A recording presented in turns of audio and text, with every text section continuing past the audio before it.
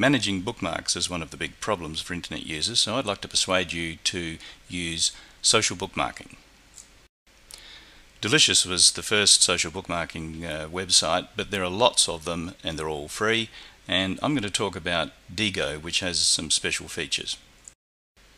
So here's how it works. I've found a site that I want to bookmark. I've already installed a toolbar from Diigo, so I can click here to go and bookmark it, but right click is another way of doing it, and so that shows the bookmarking tool, and up pops a little window where you record some details about the site. And so it's very useful if you put in tags. Now I've already used the tag mobile learning, and I can choose others and as many as I like, and I can make them peculiar to me.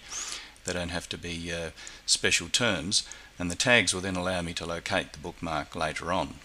Once I've got hundreds of them, then I can put in a little description. You don't have to do these things, but it helps a lot in the long run if you spend a minute or so putting some information down which indicates why you've recorded this place or why you've recorded this bookmark. So now I can go to Diigo and look at all my bookmarks, and I'll see up the top the bookmark that I've just recorded with the notes and the tags, and below it are the other bookmarks I've added recently. But over on the right is the interesting bit, where here is a tag cloud of all my most popular tags, and then I can look at the tag list in different ways, and this shows that I've got certain favourites, and it's important not to add too many tags.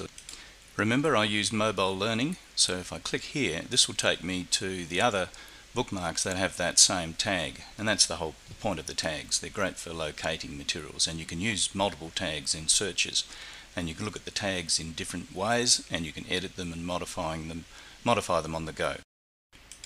You can also do a general search through all of your Diigo bookmarks and information, and that takes me to this search of three things, and then below my bookmarks that include those terms, there's everybody else's, and that takes us into the social part of social bookmarking. You can use social bookmarking privately, but there's a whole body of information and contacts and connections you can make if you wish to. And so in the friends, I've got a few people I keep in touch with via Diigo, and down here is Trudy, who's a colleague of mine, and go to Trudy's page, and I can look at all of her bookmarks and tags, if she's made them public, that is. When recording a bookmark, you can add it to a group that you have joined or which you have created yourselves, and Trudy has created this group, and I belong to it for a small group we work with, and any of us can search within this group. These are only a few of the features of Diigo, but here is one that is really quite special. It is the ability to go to a website and to add annotations to it which are viewable by members of Diigo or to groups within Diigo. So I've picked out this little quotation which I want to highlight. I can then click on that and add a sticky note.